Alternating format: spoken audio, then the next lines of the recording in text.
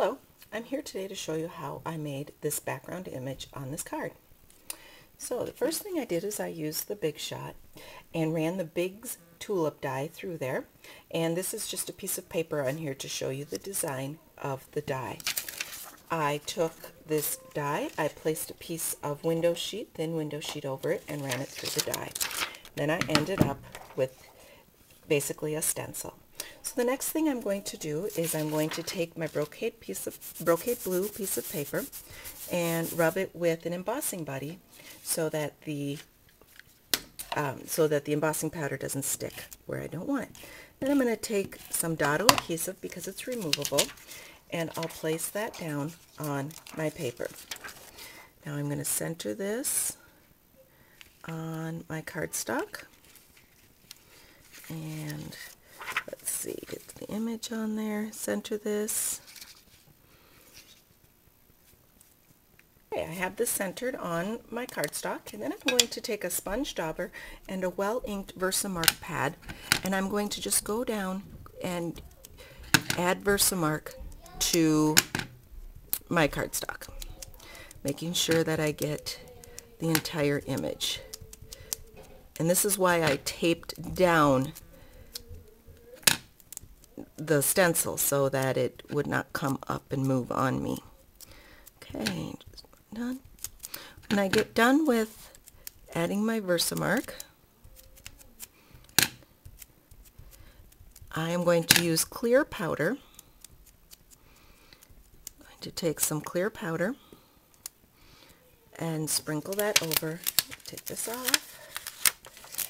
And you'll notice I didn't add any color. Okay, so now I need to just quickly rub off my Dado adhesive wherever I had adhered that so that doesn't grab powder. Okay. Now when the embossing powder comes, it comes in a little bottle, but I transfer it to one of these little plastic containers just so that I can sprinkle it over my image without having to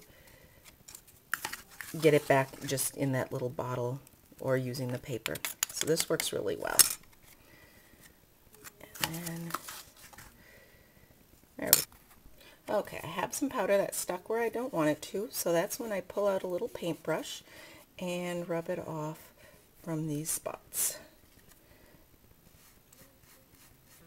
Embossing buddy does help with that a little bit, but I think it's stuck where I had some of that adhesive. Right there. There we go. Get that right off of there. Once you've heated it, you can't get it off, so you need to do this part before you heat your image. So there's my image.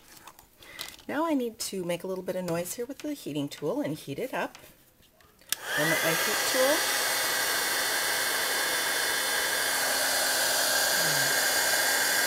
and then as it starts to melt, you should be able to see it change. There we go.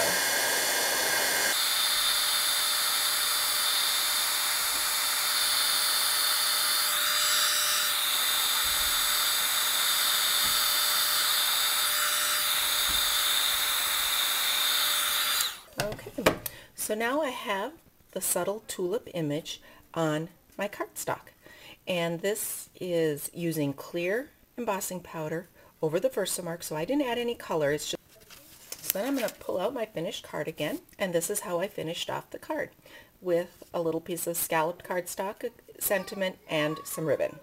If you have any questions, be sure to contact me at Chris, C-H-R-I-S, at mystamplady.com. For more inspiration, go to www.mystamplady.com. Thank you for watching.